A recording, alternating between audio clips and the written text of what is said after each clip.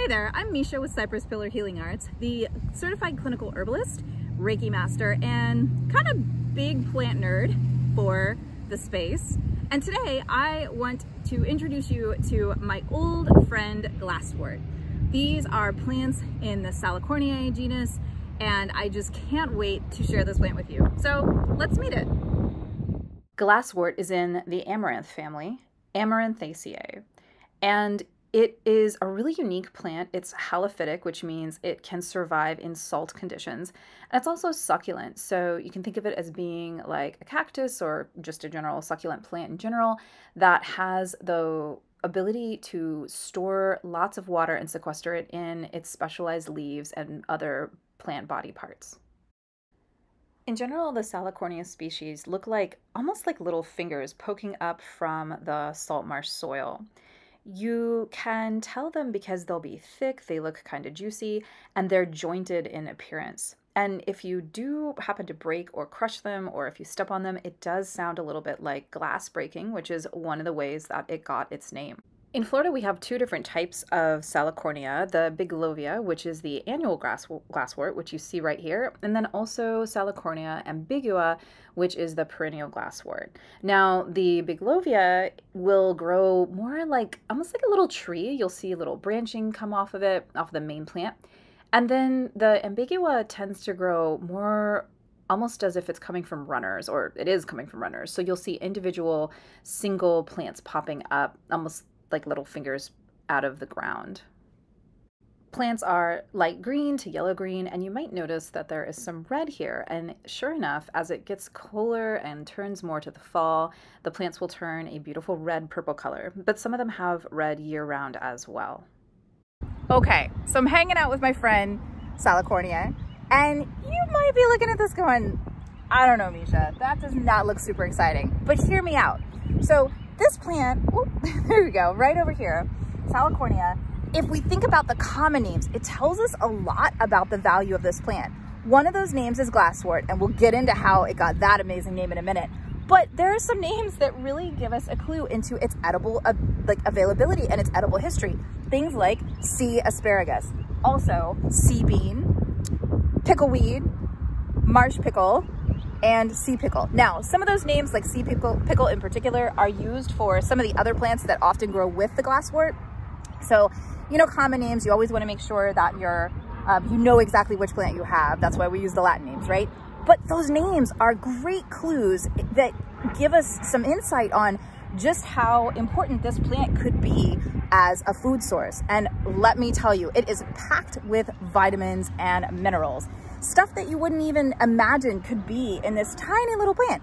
Things like vitamin A, vitamin B1, vitamin B15, potassium, calcium, and even things like iodine that are not always super available to us. The iodine makes total sense though, right? Because it's growing in super salty soil. And even early sailors understood the potential value of this plant. And we have evidence that they would pack it up and take it with them on long sea journeys because it did have so much nutritional value.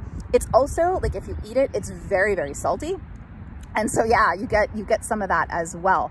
So super great in terms of the nutrients and the minerals in this plant. So you might be curious about how this guy tastes. So I have snapped off the tiniest little tip. It's about the length of the tip of my pinky finger, and I made sure to do it without having any type of an impact on the land. I'm not harvesting buckets of it, so just this tiny little piece. And I was able to do it without jumping the boardwalk, anything like that. So you can see it right here. It's super tiny. And actually, if you look at it, it totally looks like an asparagus tip. Now, to me, things like smilax, the greenbrier, cat claw, even though we use that common name for another one as well, that guy tastes like asparagus to me. This one does not, but I'll go ahead and try it for you so you can get an idea of what it tastes like. So, oh, it's crunchy, and as soon the salt is kicking in. Ooh, like if you ever go to the ocean and you swallow some salt water, that's what that ooh was. It was that little like kick in the face of the salt water coming in.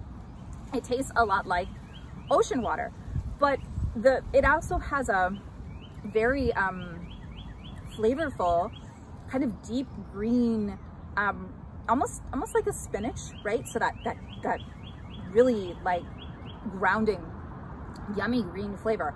But as if you took that and soaked it in the ocean. That's kind of what this tastes like. And one of the things that's really neat about it is crunchy. So from living in the salt marsh, it has those salt crystals, and like if I were to come really close and, you know, chew in front of you, which I won't do, it makes a really great crunchy sound. I love it, it's so fun. And it really does have a high water content in it, so that's a great part of this plant as well.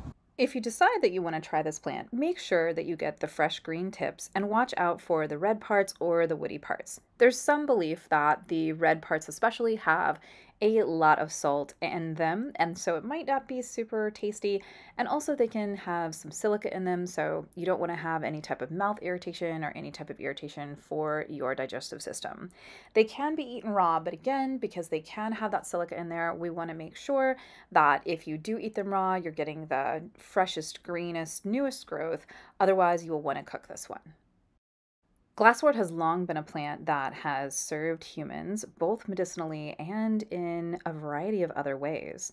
It gets its name not just because if you step on it, it sounds like glass, but because it was actually a huge component of both glass making and soap making. When the plant is burned, because it has so much sodium in it, that can easily be transferred into either soda ash or potash. And depending upon the quantity of the sodium that's in the plant, that will either give you the potash if it's not very high, or if it's got a lot of salt in it sequestered in the plant, then it will give you the soda ash. And we've actually have evidence that since the 16th century, this plant was used in both glass making and soap making because of its ability to be transformed into these ingredients for both of those processes. Medicinally, there is a lot of evidence to indicate that Salicornia is able to address a wide variety of issues. The important thing to understand, though, is that the studies that have been done on the efficacy of the plant have worked with a lot of different species. So we don't really have one study that has really conclusively proven this species works on everything. But we do have evidence that it is an amazing plant for histamine reaction. It is antihistamine. It can, especially when applied topically, it can help with dry, itchy skin. We also have studies that have shown that is analgesic and can help with pain from arthritis and rheumatoid arthritis in particular. The plant is also known to be anti-diabetic, hepatoprotective, to help fight and modulate immune issues, and there's also evidence that it is antibacterial as well. Not necessarily working against gram-positive bacteria, but really helping especially for conditions where we have things that are getting to be more and more immune and resistant to antibiotics. So there's a lot of exciting possibility for working with this plant medicinally. And I really want to also acknowledge, like I try to always do in these videos, that this is stuff that we're kind of discovering now, but many of the indigenous people in North America, especially in the Pacific Northwest and in around Alaska, they knew that the value of the plant for these reasons, as did a lot of our sailors that knew how to work with this plant as well. One of the really wonderful things about this plant is that it truly grows in the place where the land and the water meet. So it's a plant that is super duper just like built to be living in harsh conditions. This is really the closest we get in Florida to a desert. So this is a place where the soil is really salty. So the plants that grow here have to be salt tolerant. If you look behind me, there's some mangroves back there, but they are super short. This particular site that I'm at, I've been working here for 10 years, coming here, visiting it. I helped to build it. And these mangroves, none of this was planted. This is all natural. And you can hear we're actually pretty close to a pretty busy road, but everything that you see behind me all came up on its own. And the mangroves are the same age as everything else, but because this area is so salty, only things that can handle that like high salinity and the occasional influx of both salt water and fresh water when we get rains, only those will survive. And glasswort is a great example of that. There's also saltwort out here. There's also sea purslane. We typically find those three growing together, and it's just a really diverse, exciting community. So this is a really great example of exactly where the Salicornia likes to live. If you look here, it's a little hard to tell, but plant friends, you can probably note that we have some of our native Florida wild cotton or uplands cotton growing in with some different other plants and trees that we would expect to find in an uplands. But right here, there's a little creek bed that runs through this little ephemeral wetland, which means it's not wet all of the time, just sometimes. And so right here, we have a patch of the glasswort of Salicornia growing. But then as soon as we move a little bit more to the right, we've got buttonwood and more of that wild cotton. So once it gets a little too high and a little too dry, we won't see it. But again, if we turn to our left where it's a little bit lower elevation, there's some, let me get around the buttonwood, there's some growing right there where it stays pretty wet and pretty salty. This all drains out to Sarasota Bay, so it gets a pretty decent amount of salt water here. And then we also have this area right here that, and you could probably, we don't want to, because of course we don't want to jump off the boardwalk, but if we followed this all the way back through here, we would probably, you can kind of see this green path goes all the way through, cuts through, and then cuts off this way. It would easily lead us out to the water pretty quickly. And then of course, when we have higher tides or even heavy rainfall, a lot of that salt water does link back in here. And so we get the glasswort. So right here we have what is pretty much a classical salt marsh type area. You can see that we have a real progression from the mangroves where the soil is a little bit easier for them to grow. Of course, they can grow right up against the water's edge too, but here to this soil where we have some different types of marsh grass, disticulus, and different types of paspalum there. That's the low grassy looking stuff. And then we actually have one of our wildflowers coming in, our sea oxeye daisy. That's the little yellow flowers you can see right here. See them popping in. And then as we get wetter, well, not completely wet all the time, but it gets a little bit wetter and a lot more saltier, we have a little salt pan here, or salt turn, that is not so salty, like things are able to live. So we've got our glasswort. You can probably spot it there. There's some Spanish moss on the ground that's blown in from some of the trees. But this guy right here is our sea purslane. And then we even have little baby mangrove trees popping up. So you can see there's some baby mangroves in there as well. And then some more of that sea oxeye daisy. There's actually also some salt wort popping up as well. So we've got the glasswort, the salt wort, and the sea purslane as well. And as we move out elsewhere in the land, you can see as we get higher, there's actually some cedars back there, there's some oaks, but here where it's low and super salty, this is really the only stuff that will grow. So you might notice that I am on a boardwalk, and the glasswort is actually on either side of the boardwalk.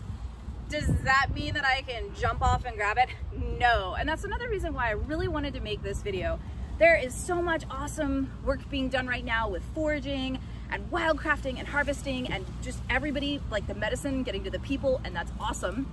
But I also wanted to talk a little bit about some of these plants that are very sensitive or that grow in sensitive areas. And glasswort and saltwort and sea purslane, all of those guys, all kind of fall under that category.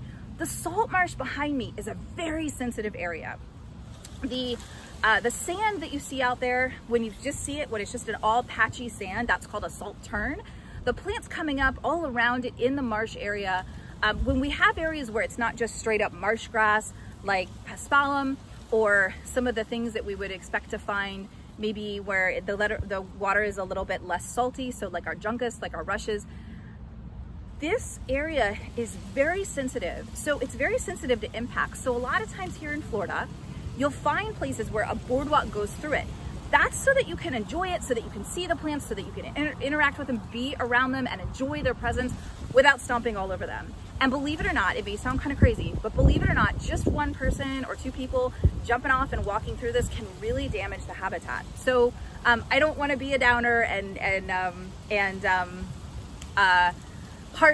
kind of squelch anybody's enjoyment of nature, not at all. But just know that when you see these areas and when there is a boardwalk going through, it is often put there intentionally so that you can stay on the path and not potentially harm any of the sensitive plants. And glasswort's a great example of that. We actually, the two species of Salicornia that we have here in Florida, some of them are very, both of them actually are pretty rare. They're only found in the very edge of the coastal state.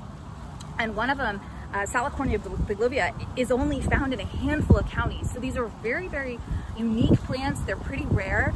And today I'm going to teach you about their medicinal values as well as their edible values. But of course, we want to make sure that if we're harvesting them, we do so in places where we are allowed to do so.